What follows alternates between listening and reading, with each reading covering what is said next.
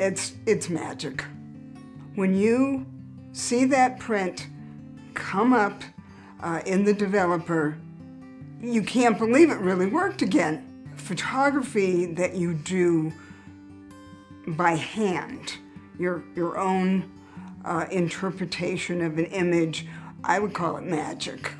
We hung out our shingle formally in 1980.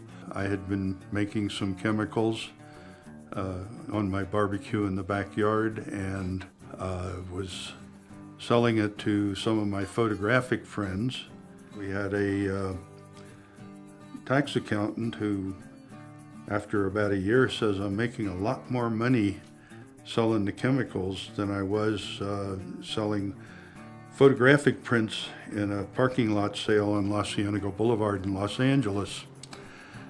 So that kind of gave us the emphasis to formalize the business of Bostick & Sullivan. As a kid, my parents would pay me, say, 25 cents a piece, and I'd fill bottles with developer, other simple formulas. I'd get out my scale and graduates and beakers and play with what I thought was a great chemistry set. The business was growing, we were having new products to sell. I quit school, went to work full-time at Bostick & Sullivan, and eventually ended up where I am now, developing our new products, teaching classes and workshops, doing our technical support. We act as a chaperone for an artist who comes in and has a vision of what they want their photographs to look like. In the first days, it was Melody, Richard, me, and Dana. When I first started, if I was shipping out 10, 15 orders a week, that'd be a good week. Now it's more like a couple of hundred a week. So it's grown. I went to the expo fair and saw Dana and his friend Dave, along with Melody and Richard, hanging out at their booth making platinum palladium prints for people. And I was just like enthralled. I was like, what are you doing? And then the Saturday of the conference, there were no more lectures that I wanted to go to.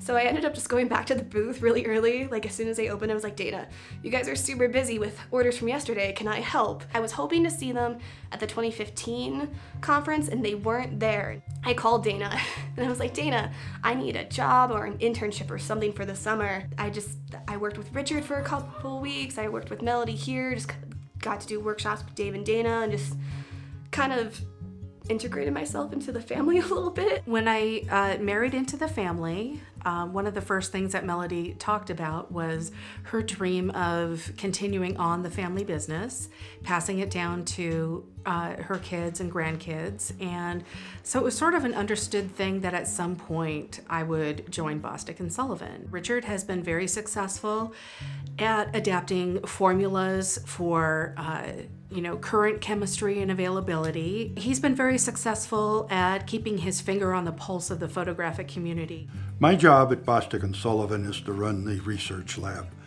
We have the only full-time research lab that I know about in early photographic processes.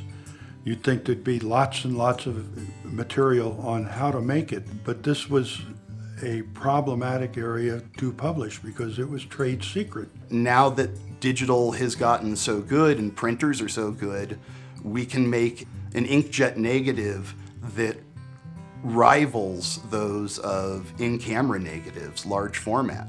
It's opened the world of alternative photography to anybody who owns a cell phone.